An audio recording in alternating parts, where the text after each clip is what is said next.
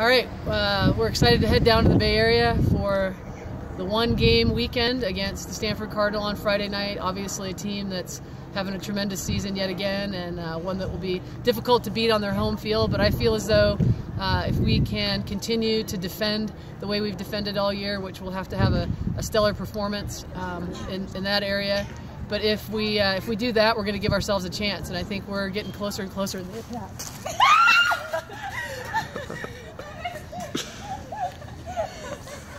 So we're looking forward to going down and taking on number 1. Go Dogs.